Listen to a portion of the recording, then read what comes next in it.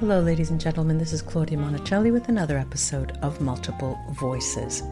My Multiple Voices podcast, true to its name, includes different series. For example, we have the Voices of Love, where we discuss relationships, the voice of empowerment, the voice of laughter and play, the voice of pleasure, and the magical voice of archetypes and how they change the way we live.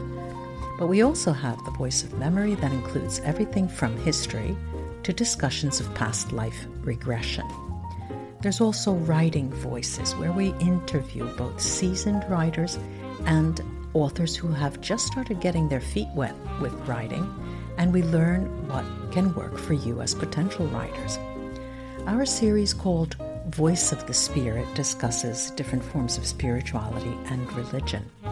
And then Channeling Voices is a series that covers what happens when you channel, but is also extended to mediumship. Take a moment to review this podcast if you've enjoyed listening, and leave a hearty 5 stars. I'd appreciate it. Enjoy your listening. Ladies and gentlemen, this is Claudia Monicelli with another episode of my podcast, Multiple Voices. Today I'm with a writer, Betsey Kulakowski. Sorry about that. Say hello to the audience, Betsey. Hi, everybody. Thank you so much for having me today. Great. It's a wonderful, opportunity to have you. And Betsey is speaking to us from Oklahoma City in Oklahoma. And what I know about her is that what drives her is a good story. She loves a good story. And when both she reads it, but when she can create it, there's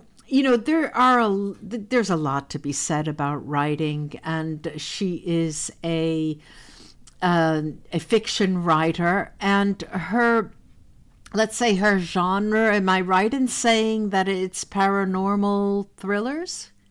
Yes, absolutely. That's correct. Okay. Well, let me see if I can get you to talk to us about that. Now, of course, there are a lot of things. There's how to build characters, world building. How do you build a context? What exactly is a paranormal thriller? I think it would be best to lead with that, but also we'll draw on real life and the way you started publishing. So let's start talking about the genre, paranormal thrillers. What makes a book a paranormal thriller? Well, that was a question I had to ask myself when I was writing it, because I really didn't know what genre I was writing in. I figured it was science fiction because I use a lot of science. I use a lot of fiction. It wasn't until I met my publisher and we really kind of started digging down into what I was really writing that it came up that, I have an element of paranormal in my books because we deal with the hunt for Bigfoot. We deal with aliens. We deal with ancient mysteries, time travel. So that was the paranormal side. Mine is very much an action-driven story. It's a thriller, just like any other thriller movie you would see, but we're also dealing with the paranormal and that effect on the world that we're in. Okay, so what world are we building? Let's talk about your work. How did you build your work? So my first story that I started in this series, I actually started writing it in 2009. Wait, Betsey, we're jumping the gun. Let's talk because you already mentioned your publisher. Let's talk about the road that you went down for publishing, and how did that work for you? Let's start by answering the question, how long have you been writing? When did it start? Well, for me, I have always loved stories. So my first book I wrote at the age of 6. Mm-hmm. I don't remember what it was about, but I remember putting it together with the cardboard binding and the strings and, just like any typical child's book. And I love books so much, and I just never had enough of them. So I wrote my first one at 6. And then I started writing again as a teenager, and then continued on just figuring everything was for practice. So my first book, I really wrote it for practice, and I never thought anybody would ever read it. When was that? So I can make it. When was that? That was in 2009. Okay. That was the what became the Veritas Codex, which is my first published book. Veritas Codex. Mm-hmm. That's correct. So that was my first dive into a paranormal thriller. And I could be as outlandish as I wanted it to be because I knew nobody would ever read it. It was just for practice, and it was really just for me to see what I could do. Right. So that was my first real dive into it, and that went really well. So I thought, well, let's write a sequel. Wait a minute. You're jumping the gun again. What do you mean it went very well? Where did it go? Well, it sat in a folder and anything didn't happen with it, but I couldn't let those characters go. I loved them so much that I wanted to know what happened next. So I wrote the next one, and then I wrote the next one, and then I wrote the next one. But did they get published? I still didn't have a path. No, because I wrote them for practice, and I didn't expect anybody would ever read them. So how many books did you write for practice? I have a lot. I'll just say a lot. Before the first got published. Yes, I had those 4 written. I started going to writers' conferences probably about 5 or 6 years ago. Uh-huh. And I met some really amazing people that really encouraged me and said, you know what? If you've enjoyed it so much, surely somebody else will like it too. Let somebody else read it. So I started finding other people to read it, and I was getting great feedback. And at the 2019 Writers Conference, I had written in my notes, in the next year, I'm going to do one thing that's going to get me invited to come and speak at next year's conference. Wait, you're jumping the gun, Betsey, again. I know. All right. It's all part of the cycle. Wait a second. We're in 2009, and that's when you started writing. Okay. You wrote 4 books, and you talk about writers' conferences. Now, how many did you go to until you got someone who said, wow, this has to be published? When somebody bit, when somebody took you up on what you were doing. That was in 2019. All right. So that was the first writers' conference, or the only? No, that was probably my 4th or 5th. Okay. 4th or 5th. Well, let's take a look at what the first one was like. What did the first writers' conference give you? It gave me a lot of fear, but it also gave me a lot of courage.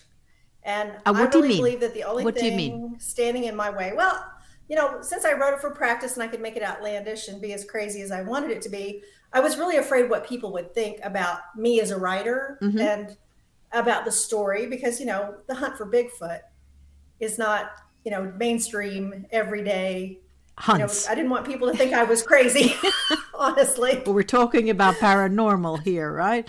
Right. So who was doing the hunting? It's a television crew that does a travel adventure show. Okay. And that's their genre, is they go out and they actually do these investigations. And my main character is very scientific. Give us a name. Give us a name. Yeah. Dr. Lauren Grayson is a biological anthropologist. Okay. She has a PhD. And she fights the same fights that I was fighting as a writer, to be taken seriously in a field that didn't get a lot of respect. Oh, all right. Now, wait. I'm getting the message, because let's say not all books are autobiographical. Fine. They're not all memoirs. But here, there is a projection of some sorts, right? Very much so. Much of what we dream about and project in a fantastic way, using the word fantastic in its literal meaning. So the first one, you said the first writing conference gave you a lot of fear and a lot of, what was the other word you used? Courage. Now, why the fear? You told us that you didn't know how it would be taken. And the courage, I didn't know how. Yeah, and courage it was like, there are other people like me who are still fighting this fight. And there are people out there who can help us. Sometimes the only thing we have to do is get past ourselves. And for me, that was the first step, was to see that there's other people like me. Yeah. And there are people who like what I do. Yeah. And there are people that can help me get past me. So that means in the first conference, you saw that you had feedback from literary agents. And this is what they gave you: positive, negative, and you came away with the notion that, yes, I'm going to go on. So that was the first. Yes. We're at the second. Yes. Was that at an interval of a year or 6 months? Or yes. How long? Right about a year. A year, you did another one. Okay. Exactly. And I started to learn the business of writing a book, because I knew some techniques. I knew what worked and what didn't for me, but I didn't know anything about the business of writing a book. I didn't know about marketing. I didn't know about pitching. I didn't know about, trying to sell it to an agent or sell it to a publishing company. And so it's like every year I picked up another tidbit of information that I just kind of filed in my little notebook and thought, okay, when I'm ready for it, there it is. I'll know what to do. Okay. So what was the second writers' conference like? It was more comfortable Yeah. because I knew some of the people there. I had met quite a few people the previous year, had made connections through social media. Was it the same And conference? yes. Okay. Yeah. So I knew everybody there, and that was very helpful because I kind of got out of my shell a little bit more than I had the year before. Right. And I met even more people. I actually pitched a manuscript to a couple of agents. None of them took, but it was good practice for me. Okay. So now this is year 2. Did you wait a whole year and you went back to the same conference? Oh. I was still writing in the background. Yeah. Still working a full-time job, but writing in the background. And by then I was starting to think about the next book or another book or a different series or a different genre. And I write all the time. So it was just one of those things that I still had these little nuggets in my file that I'll come back to. Yeah. I've got some other things I'm working on. And it was just, learning to get past myself and learning the business and learning where to go next. So let's say building blocks. Every year you had a few more building blocks. Now that was year 3. Yes. What did you come away with in year 3? Year 3, I walked away feeling, I think I was a little sad after year 3 because I didn't really feel like I was progressing, but I was still learning. Okay. And I think that was that. Once I connected with that, and once I realized that, then it was okay. I see. All right. So now we're in year 4, same conference, right? Yes. Okay. Yes. Go. What happens in year 4? That was the year that I made the commitment that I was going to do something in the next year. All right. And I was going to be asked to come back and speak at that conference. I didn't know what that was, but I did pitch a manuscript that was a piece of women's fiction to an agent, and she was really interested in it. And she asked for the full manuscript. When you say a work of women's fiction that had nothing to do with the paranormal thriller. Right. Oh, so it was all about, it was all about a woman who was trying to overcome her own obstacles and succeed in her own journey. A little bit of romance, a little bit of, the real world. I really couldn't call it a romance novel because the romance wasn't the main part of the story. It was her overcoming an obstacle that was laid out for her that was seemingly something that not a normal person could overcome. And she was able to do it. Okay, so that was different from the first book that you wrote, the something Codex? Veritas. The Veritas Codex, yeah. And your protagonist, who was Dr. What's her name? Lauren Grayson. Lauren Grayson, but she made a comeback, didn't she? Yeah. Okay. Yeah, she did. All right, so now we have this fiction, this woman's fiction book, and it was taken on by an agent? She actually ended up passing on it, but it was the first time I had ever gotten a request for a full manuscript. So that was a huge milestone. I see. And I recognized that. Okay. What happened next was really interesting. They had announced that they were going to be doing a writer's cruise, which was going to be a week-long intensive workshop at sea. Okay, so you've done the 4 years, and the same organization organized this cruise. Oh ho. Yes. Ooh. Yes. And so I talked to my husband about it, and I said, you know what, if I'm serious about continuing in this journey, I think this is where I need to go. And so we sent in a manuscript that we were going to workshop, go through, kind of find some of its flaws, put together a marketing plan, practice our pitch. And so that was the Veritas Codex was the one I sent in because that was the book that scared me the most. It scared you the most because there were, in your mind at the time, outlandish events that not everyone was used to. Correct. So let's say that cruise was very profitable for you? Yes, it was, because within a couple of weeks after the cruise, I had a request for a contract, not just for the one book, but for the whole series. So it was worth your while It all was. those years. So now what does a contract look for a series? You already knew that how many books would have been in the series then, or no? At the time, I had 5 that were written for the series. Yeah. And I had some ideas for a couple of more.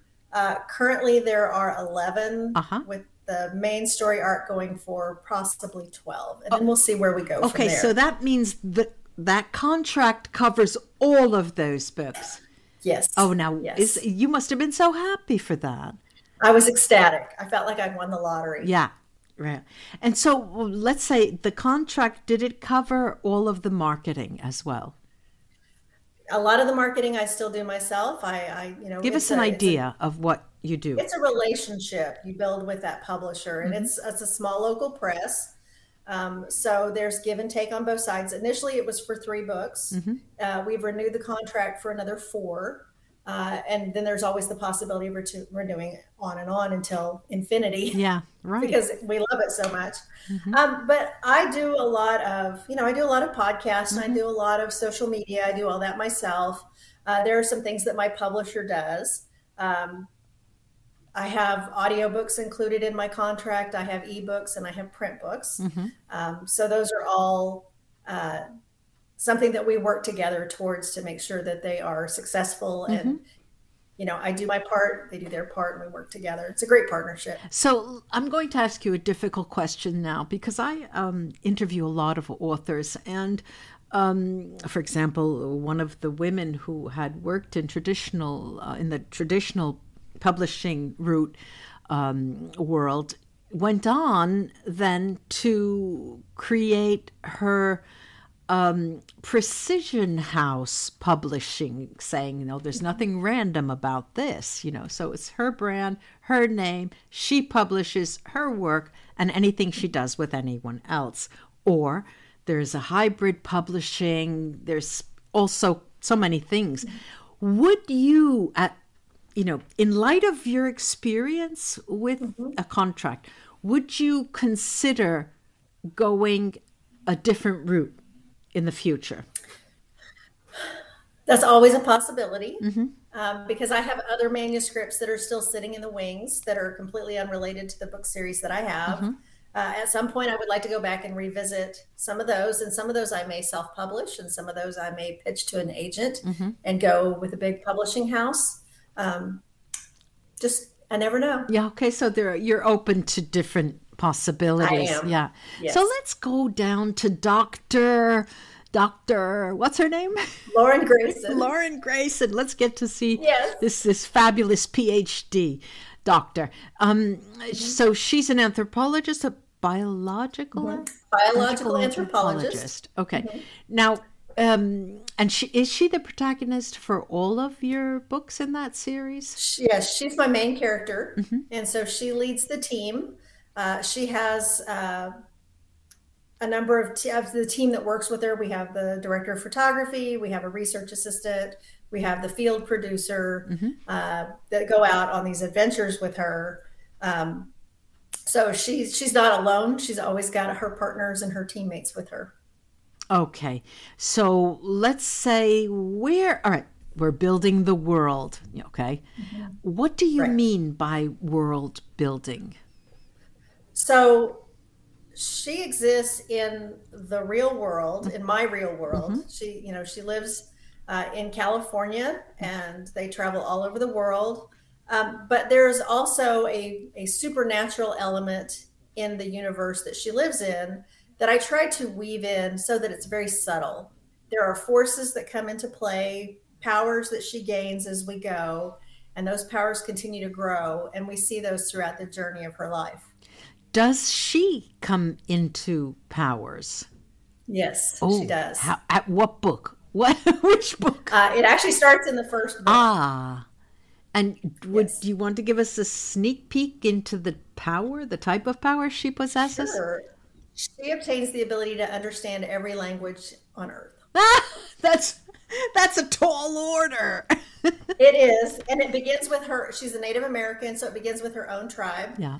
She doesn't initially, but she learns just magically to speak Cherokee. Okay. Which I actually took a college course in Cherokee a long time ago, and it's really had to practice to stay up with that. And that came in handy. It did.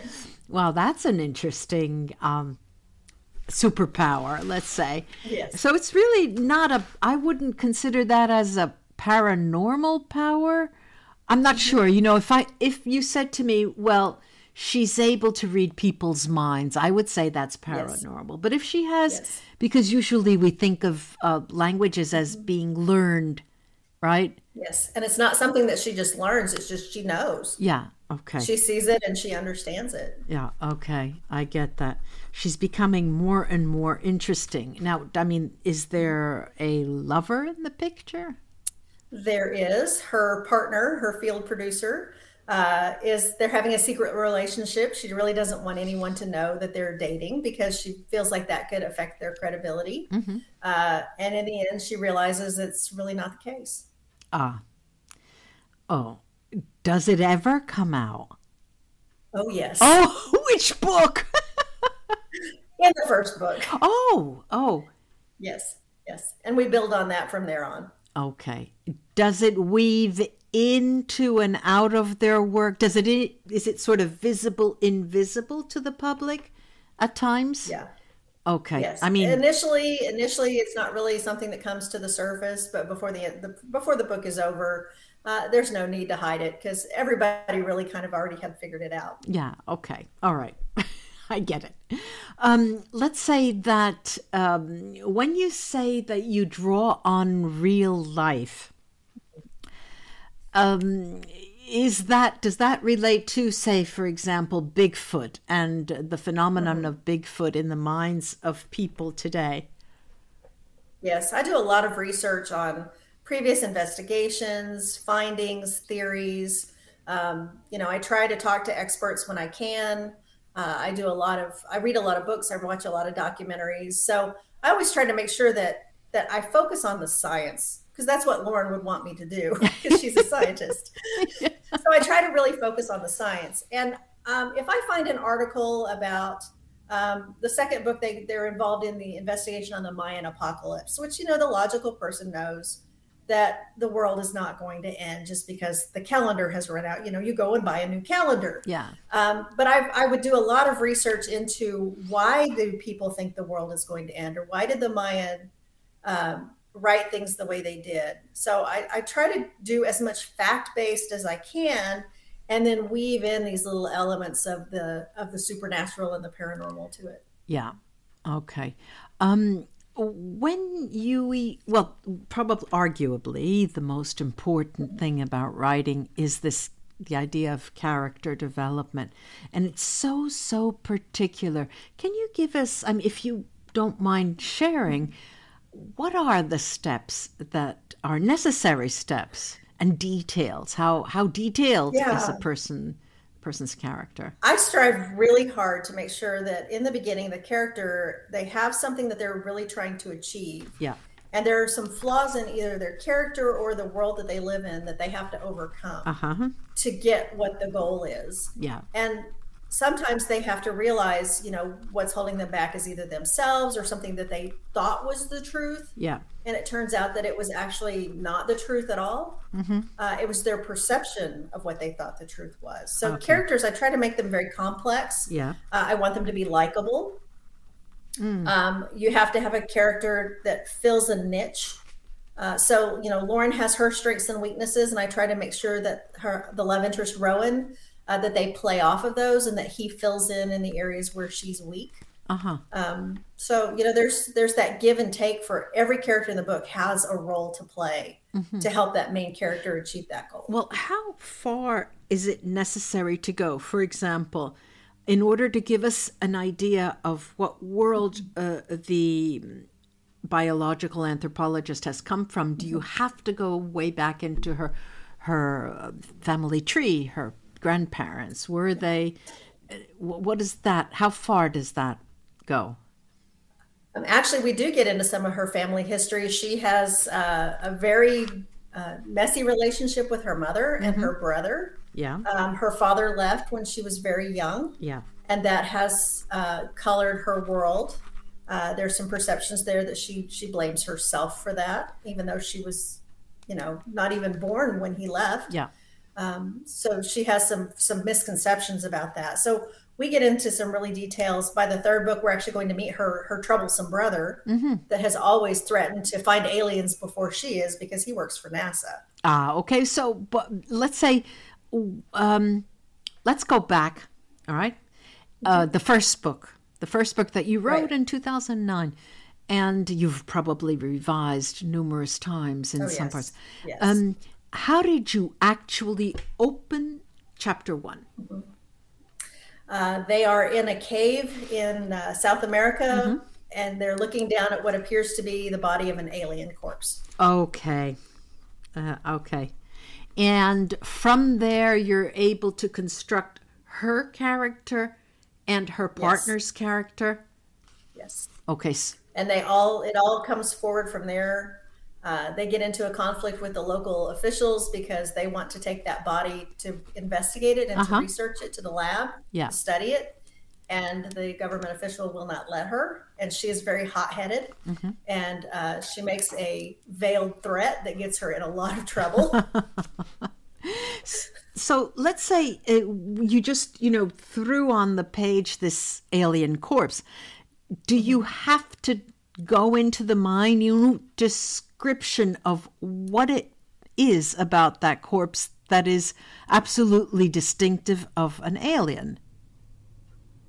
I actually do go into some details on the theory of what it might be, what it could, what a more logical, rational explanation might be. Maybe it's a chicken, maybe it's a deformed being.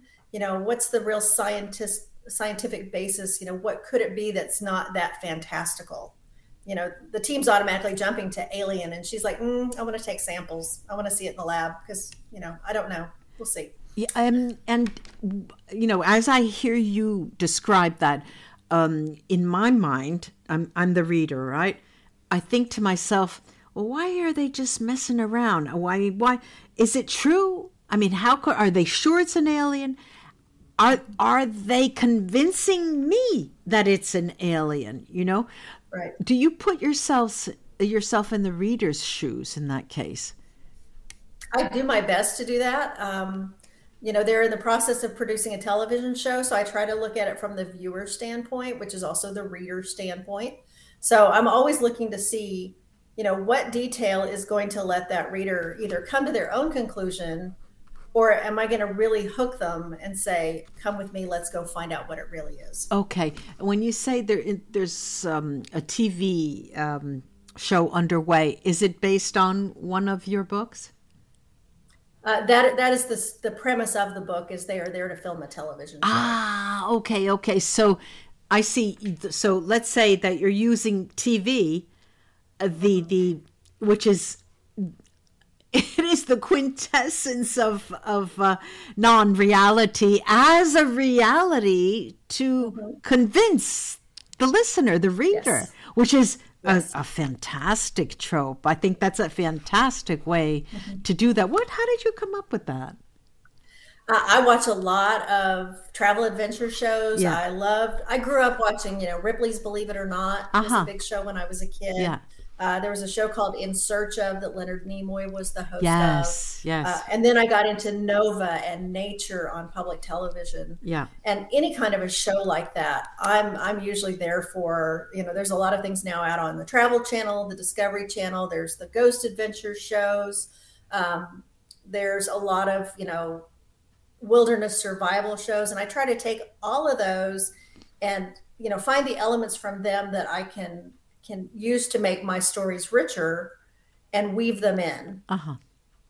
Do we find this doctor dreaming? At any point in that you can recall, does she talk to her partner about her dreams, or to her therapist, or or someone. We do see her get into some dream analysis, some dream states. She's not always sure that what's happening to her is real, because she can't explain it. And being a scientist, she has to be able to explain everything. Do we like her partner? Oh, yes. Okay, now wait a minute. I hope so. Well, because, it's always, you're a woman, and there is the representation of this PhD biological anthropologist, and then there's the man, and they always get the worst rap. I mean, they're just there, but how do you deal with that? I try to make sure that Rowan completes her. She's everything he's everything she needs him to be. He is retired military. He has a history of his own. He has a family of his own. His mom and dad and sister. We'll see them at some point in the books. But when she gets into trouble, he's always there for her. It's not always him saving her. Sometimes it's her saving him. I see. So it's not one of these traditional tropes where the girl has to be rescued by the man. I try to make it go both ways. They balance each other out. Yeah. Fascinating. Do you have in mind in the future, because you said you had some of the books that weren't out there yet, have you recently, had the desire to do something different from what you've written so far? I'm always thinking about what's next. Yeah. I have always enjoyed science fiction, so that's something that I'd like to delve into a little bit more. Of course, the women's fiction piece is still sitting in the background. I'd like to revisit that at some point. Yeah. I've always got what's the next thing? I'm always looking for that next project. What's the next story, the next character? So I have a few things that I've started, and I've had a few things that I've just made notes on that at some point I'll come back to.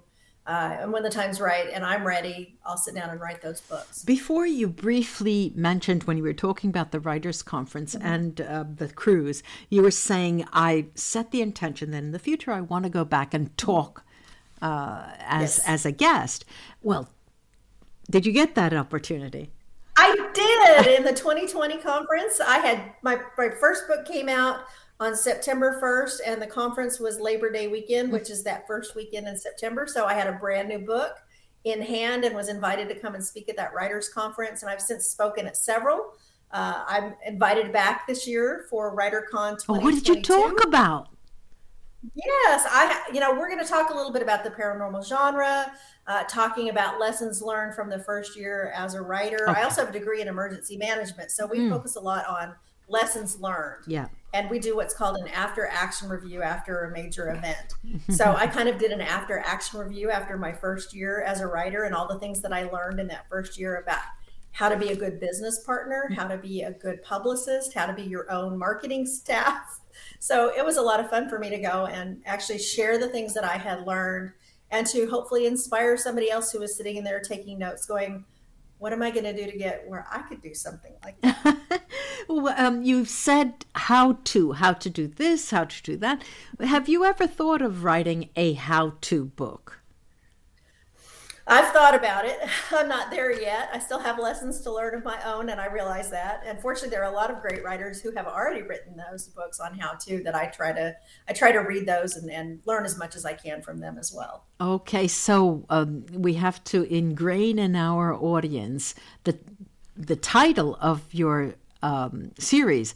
It's The Vortex Code? The Veritas Codex. The Veritas Codex.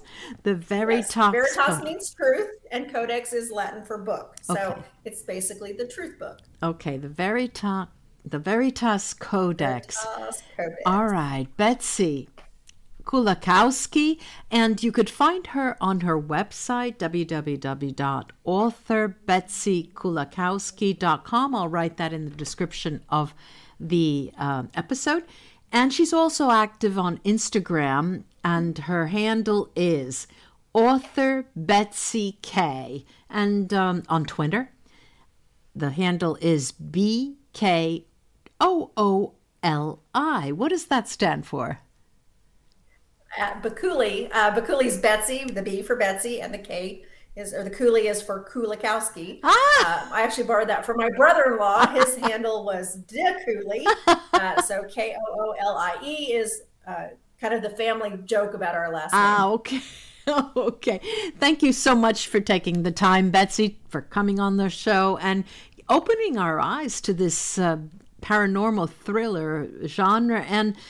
But, being very candid about your own experience is never an easy journey to learn and grow and understand. We're always learning.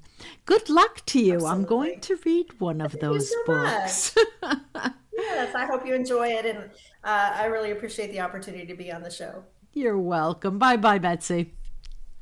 Bye. Thank you so much.